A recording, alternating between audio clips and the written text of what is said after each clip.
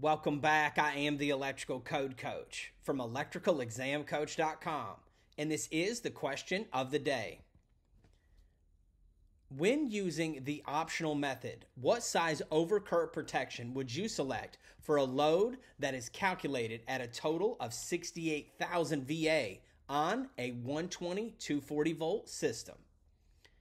The options were A, 200 amp overcurrent protection, B, 100 amp overcurrent protection, C, 125 amp overcurrent protection, or D, 150 amp overcurrent protection. And the correct answer is a 150 amp OCPD. Let's take a look at why. First, I want us to start learning. Let's take a minute and pick apart the question. The first thing that I notice is optional method. So I'm not going to be using the standard method. I'm going to be using the optional method. Then I need to keep in mind what we're actually doing here. I've got to get down to the ability to be able to select the overcurrent protective device. And remember, that's just a big word for breaker or fuse. In this case, it's giving me a calculated total of 68,000 VAs. And of course, I need to, and you'll find out here in a moment why, I need to know what the system voltage is. But one thing that's tough about these questions, and this is one that is very similar that at least one brand of big test maker likes to use on the actual exams, is it doesn't tell you whether or not they have applied the demand factor yet at this portion in the calculation. I know for certain that for these style calculations, they have not performed it. So we're going to walk through those steps now. So the first code that I need to head to is 220.82b. We're going to do that on the next slide. Then it's going to lead me to select my overcurrent device at 240.6a.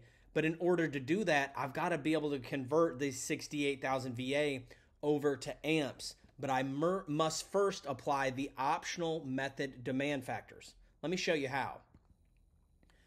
When I'm applying the optional method demand factors, it works like this. It says that I have to take my first 10,000 VAs at 100% and the remaining at 40%, like we've been doing throughout the program. So first I subtract my 10,000. I take my 68,000 minus the 10,000 that it wanted me to calculate at 100%, and that gives me a remainder of 58,000. Now I apply the 40% demand factor to the remainder. I take my 58,000, I multiply it by 0.40, and that gives me a new reduced load of 23,200. But I can't forget to add back in the original 10,000. I take my 23.2, I add back in my 10,000. That gives me a new reduced load of 33,200. But that is in watts or VAs. So what I've got to do is take those watts or VAs and I've got to then convert them over to amps. And this is where knowing the system voltage comes in. I would take that new reduced load, I would divide it by 240. This is split phase, single phase.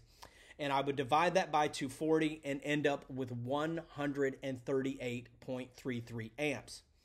Now, we have learned on this channel, when you're in Article 220 or 120 in the 2026, that you are able to drop that remaining 0.33, and if it's 0.50 and greater, you would actually round up 1 amp.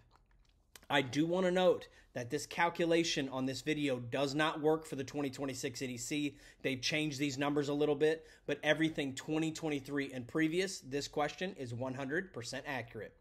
Now let's take a look at what do we do now that we have the amps. Now that we have the amps, we're going to head over to table 240.6a. We take our known load of 138 amps, and we're allowed to choose the next size up standard breaker in this scenario. So I go down through here. Let me grab my laser pointer. I'm going to go to 125. That's not big enough. I fall somewhere in between 125 and 150, but the code allows me to choose the next size up, which in this case happens to be 150 amps. I am the Electrical Code Coach, and my bargain is that these videos will add value to you, and you will in turn add value to others. Let's get to it.